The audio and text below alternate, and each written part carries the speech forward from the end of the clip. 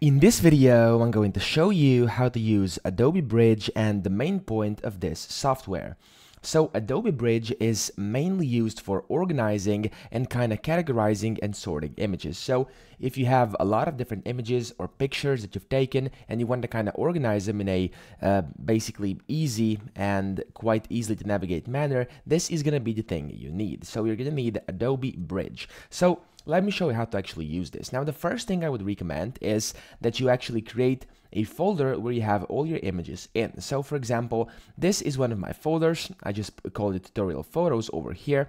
And currently, of course, when you're going to be opening up your Adobe Bridge, you're going to see this over here. So it's going to say this PC. And then from here, you're going to have to essentially just find your folder. Okay, so you want to just click through. And then once you find your folder like me, tutorial photos over here, you'll be able to see all your photos in here. But of course, this can get very messy. So what you can do, and the main reason this software is used for, so Adobe Bridge, is to actually put keywords onto specific images. So let me show you what I mean. Over here I have some images. So I'm just going to select this first one over here. And then down here at the bottom right, you can see metadata. And then, of course, you can add in metadata if you want to, such as the creator, such as their addresses, etc. So we can add pretty much anything. As you can see, there's a lot of things. But the one that's more interesting is the keywords. So if you go to keywords over here, you can just label this however you want. Now, let's say I'm going to label this with different keywords. So as you can see, you have keywords for events, for people, for places. These are the default ones. What I'm going to do is, on here, I'm just going to rename these. So of course you can rename these. I'm going to do people. You can do right click, rename, and I'm going to do, let's say, Mike, and then Ryan. I'm going to rename it to rename, and I'm going to do, let's say, Chris. There we go. Now you can of course change whatever you want. So for events or for places, I'm also going to do, instead of birthday, I'm just going to give it, let's say, stock photos. Okay, whatever. For this instance, it's not really important, so let's just do that. Okay. Now, to actually label an image, you want to click on it, and then you can just give it a label or a keyword. So for this, I'm going to give it a stock photo and then Chris over here. Now, as you can see, this photo has now been given these two keywords, and it has assigned keywords, Chris and stock photos.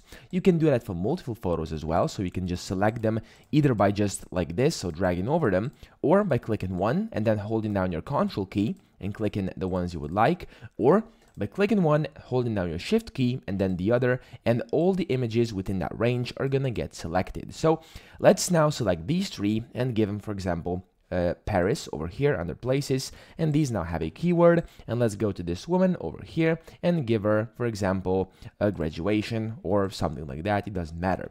Now, once you've done this, you can then sort it, and you can then find the images with that. Very simple. So go down here where it says collections and filter and export, click on filter.